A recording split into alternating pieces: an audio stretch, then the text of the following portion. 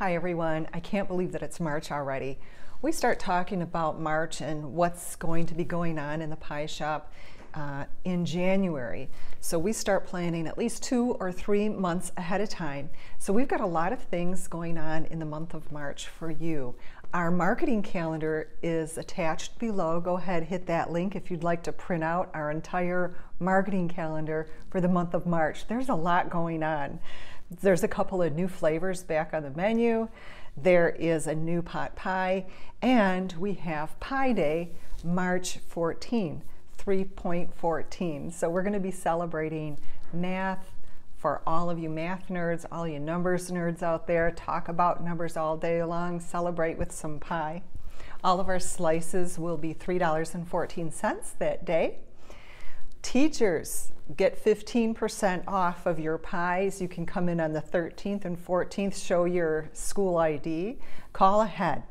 Order those pies ahead if you want to be sure that you're going to get some. I think it's going to be a very busy day for us. All right, so every Friday through the month of March, we're celebrating Lent, Lobster Lent. We do that every year. So every Friday, all of our lobster pot pies will be $3 off.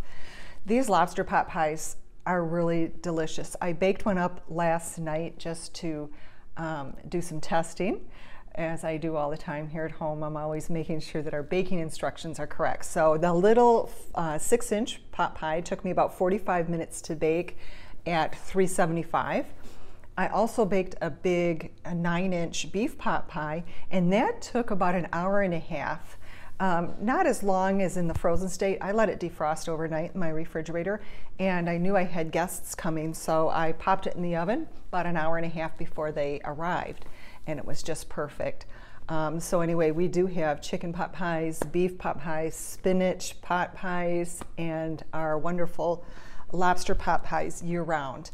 So $3 off every Friday through the month of March. March is also St. Patrick's Day on the 17th. So we have a very short run, a very limited supply of our corned beef and cabbage pot pie as well. So we should have that in store by the airing of this video for you while supplies last. It's delicious, you guys, really good. Same baking instructions as all the rest. We ask that you call ahead, place your order. If you want us to bake those pies for you, the savory pies, we'd be happy to do that. We've got our ovens running all day usually. They are frozen and they are raw. They're ready for you to take home and bake yourself. However, if you're running out of time, give us a call a few hours ahead of time.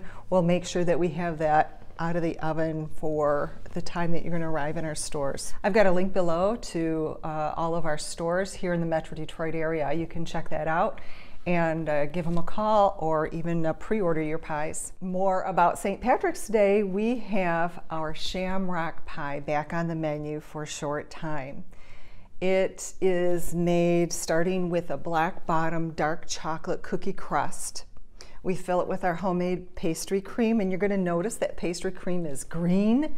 It's beautiful. It's a natural food coloring. Of course, we don't use any artificial green food coloring, right?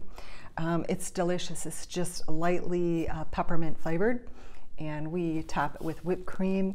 We have the little chopped up Andes mints there on top, and it's all drizzled with our dark chocolate.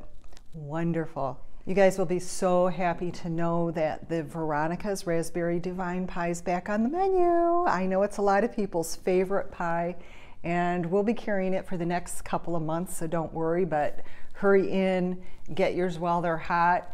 A call ahead if you'd like. And again, all of our slices of pie, including the Veronica's and the Shamrock Pie, are going to be $3.14. So if you're not sure and you want to try a new flavor, come on in.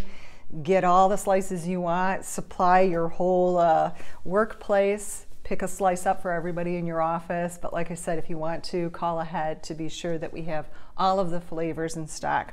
Better yet, just come on in, check it out. All of our showcases will just be packed full of all our different slices of pie that we carry. I bet some of our stores will have 20 to 25 different flavors of pie. So we also have our raspberry rhubarb pie for a very short time as well. We have that in a full size and a small little mini 5-inch pie too. You know, it's strange, we usually do strawberry rhubarb, right? That's a very popular pie, but we thought we would try some raspberry rhubarb. For a very short time we'll have those in our store. So 3 of our springtime pie flavors are back on the menu for a very short time. All right, you guys, I hope that you enjoy. Wanted to keep it short and sweet this week. If you are in business for yourself or you're thinking about getting in business, the reason for this video is you've got to market yourself. You have to tell the community that you are in business, that you're here to help, you're here to serve, and what are you doing in business? You want to tell everybody what is so different about you. What do you do? Do you have added value? What differentiates you from all the other competition out there? For a very long time here at Achatz Pie Company, we were just really not focused on marketing. Basically, our marketing was word to mouth, right? So we've been in business for 26 years. We didn't really have the internet when we first started. People were not tweeting or Facebook or Instagramming about us, and we weren't doing it on ourselves either. Usually, our marketing was putting an ad in the local newspaper, you know, place your, holiday orders. But mostly it was word to mouth, and that was some of the best marketing that you could ask for, even today, right? When friends are telling their friends about you, and recommending you, that's the best that you can do. But people really wanted to know, Achatz, what are you doing? I can go to the grocery store and buy a pie. What's so different about you? And so we had to tell people, look, we're making a homemade pie. Our pies have 9 ingredients, and you can pronounce every one. We would do a cutting or a side-by-side comparison. I remember typing up a list of our ingredients on one side of the sheet of paper and typing up the typical grocery store pie ingredients on the other side of an 8.5 by 11.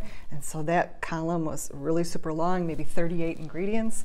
Ours had a very short column, 9 ingredients. And that was really speaking louder than words, just to see the length of the ingredient label. So people understood that we bought local milk from a local dairy farm. Our rhubarb came from local farms. Of course, our apples came from local farms here in Michigan. We're surrounded by apple orchards.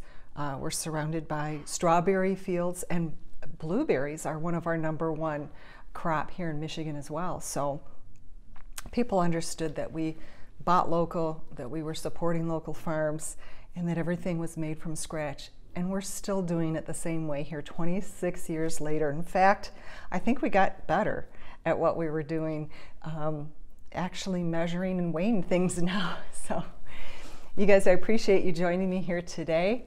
And if you think that you could share this video or with somebody else, please feel free to like it and share it and subscribe. All right, you guys, I'll see you next Wednesday. Thank you.